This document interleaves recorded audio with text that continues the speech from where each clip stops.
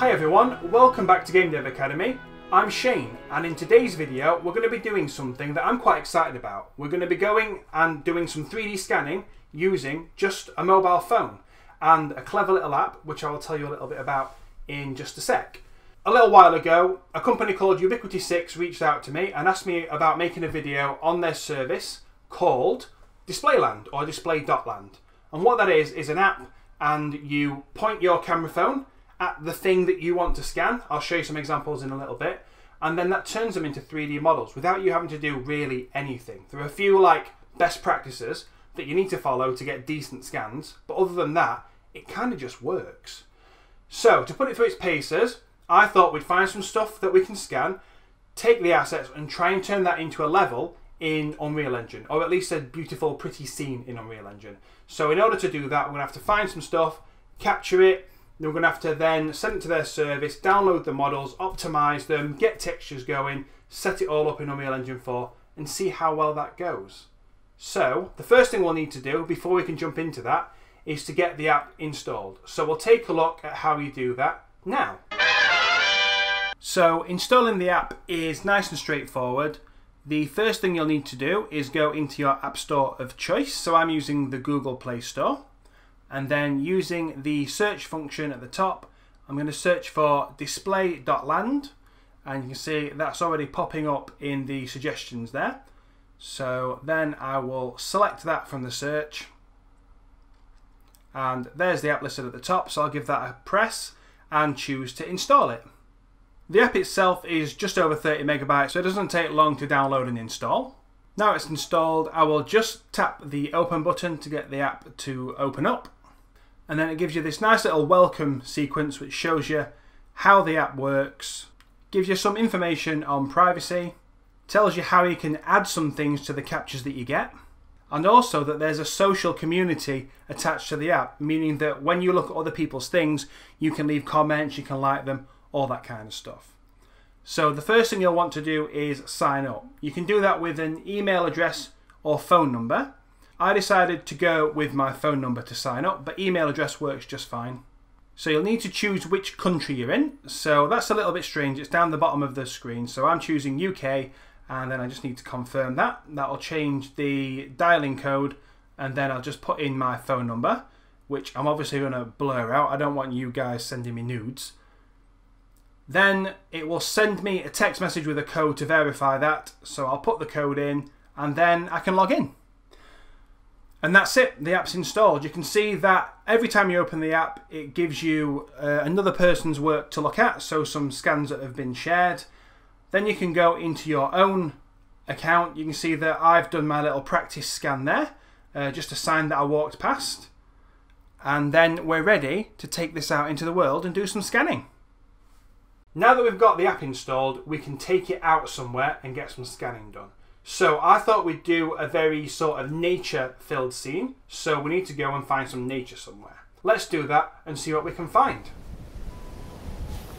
And here we are in the great outdoors. So this is where I'm reliably informed they keep all the nature. So I'm going to go around in a minute, have a little scan with my phone and see if we can get some good stuff to build out our level with. So I'm going to be looking at maybe getting some ground textures, having a look to see if we can get some logs, some tree stumps. I've seen quite a nice bench as well. So I'm going to go around and get a few different bits and bobs using this Display.Land app. And then we'll take it back when we're done into Unreal Engine and see how it looks. Right, so let's have a little scan. I need my phone.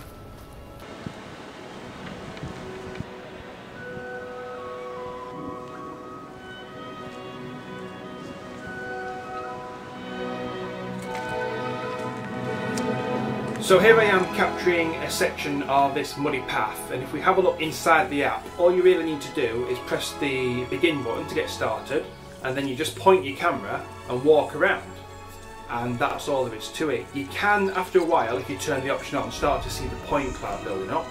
So here's what that looks like overlaid on the image, and you can also show just the point cloud only, just like this.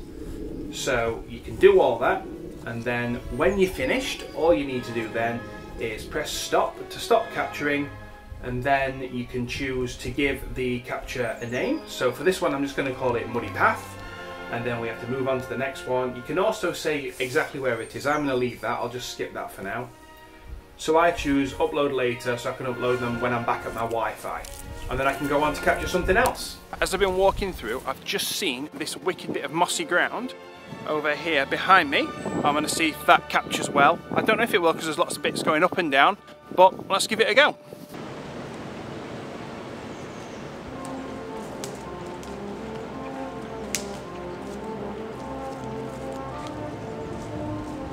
So now I'm just wandering kind of aimlessly through the woods, just becoming one with nature really.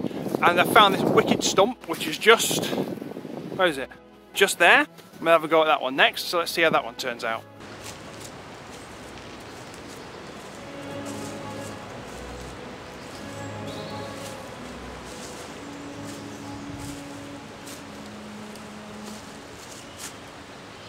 Okay, so I think I'm done now. I've been kind of all around the forest today.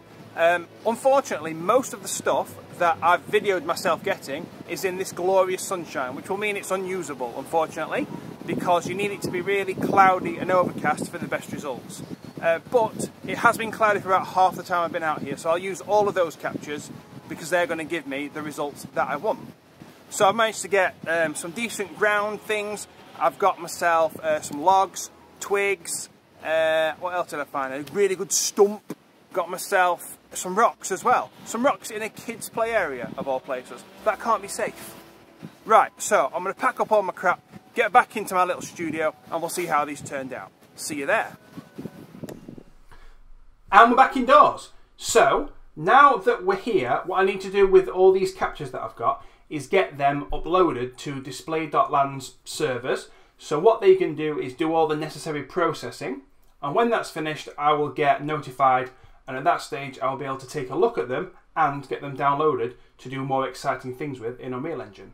So the first thing we need to do is get them uploaded, so we'll go back over to the phone and I'll show you how to do that now. So uploading is nice and straightforward. All we need to do is open the app, and then I need to go into the My Profile section, which is that little icon in the bottom left. And here are all my pending uploads because I didn't upload them at the time. So I'm going to do Muddy Path, click on Upload, and then choose Upload Now. Then there's this little process where it zips it up, and then it uploads it. And after that, it moves on to processing. And for this part, you can actually just close the app down. You don't need it open anymore. It'll happen in the background. And you get a notification on your phone when it's complete, ready to look at and download. I then repeated that process for the remaining captures that I had, got them all uploaded, and then let them all process in the background. The first one started telling me they were ready after about 20 minutes. The rest took up to about an hour, I think. And the longest I've had anything take using the app is about 2 to 2.5 hours to process, which is not bad going. I've done some capture locally using a computer and it took a hell of a lot longer than that. So that's not a bad result at all. With them all processed, then what I can do now is go into the app, and then I want to choose one of these ones to view. So I think we'll start with one of the more interesting looking ones. We'll do this bench one here. So you can choose to publish it, which I'm not going to do. I'll just open it up and we'll go into edit. So there's the bench, and I could, if I wanted to, choose to crop that. But what I'm going to do instead is I'm going to do this in Maya a little bit later. But it is one of the features of the app that if you choose to, you can crop these in. So I think you have to touch on one of the sides and then you can push it in, and after a while you just kind of crop out all the stuff that you don't want. So I push all that in there, I don't need any of that. And you can see as I do it, it's just bringing me in closer. So this would, for the purposes of like showing it off to other people through the app, this is quite an important step, otherwise they can't see the thing that you actually tried to capture. So there we go, for the purposes of sharing, that would have been a pretty nicely cropped bench. So we can just put a tick on that. I'll allow it to update, and it's also within this section that you can add some of the other little models in there for the kind of augmented reality thing. But again, for me, that's not something that I'm too concerned with, so we'll leave that one alone for now. So we'll take a look at one of the ones that I do want to download. I want to start with a path. So the main one that I took the time on was this one here called Main Path. So in order to get to that, the first thing I'm going to need to do is publish it. So make sure I click on Publish. And now I've done that, I can choose how to share it. And one of the options is to download the mesh, which is the one I'm going to choose. So I'll press that button there. I want the OBJ 3D mesh, so I'll go to send link. And then I'm going to choose to email that to myself via Gmail. So I'll send it from me to me. That's pretty good. And I'm going to call it main path. So let's zush that over. I'm done on that. And then we'll go over to the computer next to see how that came through.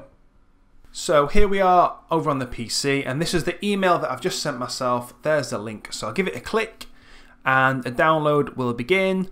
It's just a zip folder, so we'll let that get downloaded and then we will extract what we have inside. So I'm just creating a folder called main path. This is where I'm going to start. Here are the 3 files that are downloaded. So there's an OBJ, a texture file, and also an MTL file.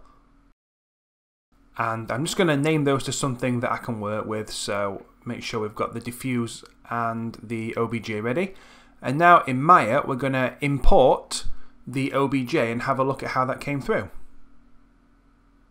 So this is the path. Looks a little bit messy at the moment, but I'm going to tidy that up.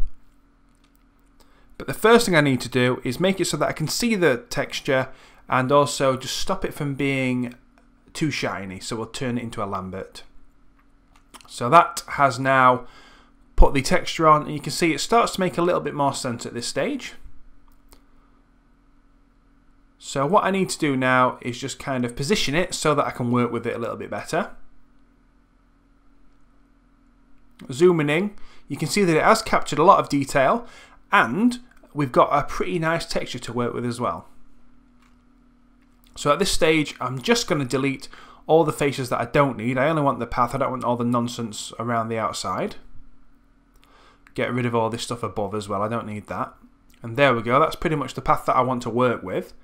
And now I'm going to create a low poly version of this. So I'll just snap a really basic plane into about the right place for what I want. There we go, I'm happy with that. And I'm going to position it just below so that when I transfer maps, I can say anything that's in front of that shape is what I want to be captured within the diffuse map. So I'm using transfer maps in Maya for that. So if I just turn on the envelope and make sure that that little red box is as close to the terrain as possible without intersecting it at all. I'm going to use a diffuse and a normal map. I'm going to create both of those. I'm going to use PNGs and make sure that I've given them appropriate names. Make sure that I've got a nice resolution for them. There we go, we'll go for 2K. And then I can click on Bake and Close.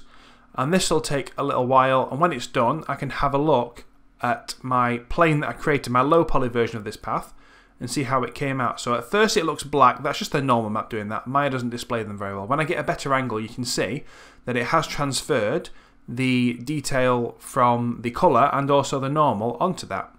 So I decided that I'd straighten it out at this stage so that it will tile when I put it into Unreal Engine. So I got it all kind of flat and made it a sort of uniform size. Got my pivot in place and centered it, pretty standard for getting it into Unreal Engine. I put a few subdivisions as well just to add a little bit of height variation. I didn't want it to be too flat. And at that stage it was ready to export. So I just turned it into an FBX, made sure that I knew where the texture files were saved, and then I could click on export and it would be ready to take into Unreal Engine. So I created a new project in Unreal Engine. I called it Nature because it's very nature themed, this, isn't it? And as soon as it was created, I made a new level, deleted some of the crap out of it, and imported my FBX of the path. I didn't really do much in terms of changing the settings, I just imported it, created a really basic material, didn't do much to it. There you can see my 2 textures are attached. I just added a constant for the roughness and then assigned that to it. So there we can see that I've imported it. I just decided to center it in the world so that I knew where it was. And then I created a copy of it, I mirrored it, and then I attached it so that it would make it twice as long. And then I just got a perspective view to see if it looked long enough to my eye, which it did, so I was happy with that. So at this stage I went back into Maya, happy with the workflow and created all the other low polys. So you can see I got the bank, I got this weird log thing, also got this pile of logs, which I am quite happy with. I wish I'd gone a little higher poly with it, but it did turn out really well. Here are the first rocks that I got, and then I did the stump as well. The stump I think turned out better than anything else. And then back into Unreal Engine I started putting it all together. So I created a rocky bank, threw in a landscape, put it around the little area that I'd created, and then I used the foliage tool to put in the logs and the rocks and the tree stumps that I'd created. So at this stage everything was from the scan. Then I went to Mega Scans, I got some grass and some ferns just to kind of bulk it out and make it look a little bit more believable. So we threw those in there, and then I threw some trees at it as well. Played with the fog and the post-processing a little bit, built the lighting, and then when that came out, this is the result. Played a little bit more with post-processing, and this is what we got when I'm finished. So I think that turned out pretty well. And that brings us to the end of my little scanning adventure. So I wanted to know, could I use this Display.Land service to scan some assets as the base of like a level in Unreal Engine? And as you can see from the beautiful little environment that I put together behind me, yes you can. I did get a little bit of help from places like Megascans, but that being said, I think some of the assets, especially the little stump, I think they hold up alongside the more professional assets such as the Megascans ones. So I think we can call this a success and something I'm very happy with. I definitely will be keeping the app on my phone, and I'll be using it to scan things that are interesting to me as I'm going about my everyday life. If you want to follow me on Display.Land, I'll put my details on the screen. It'll be nice to see what you're scanning as well if you do that. If 3D scanning is something that you're interested in, I will put a link at the end of the video to a course on Plural's site based all around that, a more professional workflow, a bit more in depth than I've gone into in this video. So I think that's going to do it for this video. Thanks so much for sticking it out to the end. I hope it was informative and maybe even entertaining, who knows. If you did think it was good, then do the thumbs up thing. If you didn't think it was good, you can do the other thing. If you're not subscribed, then you should be. This is Game Dev Academy, and what we do is we look at lots of different topics relating to the making of games. So lots of art related things, some scripting things, we've got Unreal Engine tutorials, Maya tutorials. It's just an all-around good time. So if that sounds good, hit the subscribe button, do the bell as well, and hopefully I'll see you in future videos. If you want to learn more about 3D scanning and photogrammetry, then I recommend taking this course on Plural's site. Photogrammetry in Memento and ZBrush by Justin Marshall is a really good place to start with this way of creating 3D models using just photographs. If you do want to check this course out, then check out the link in the description below to get a 10-day free trial to Plural's site.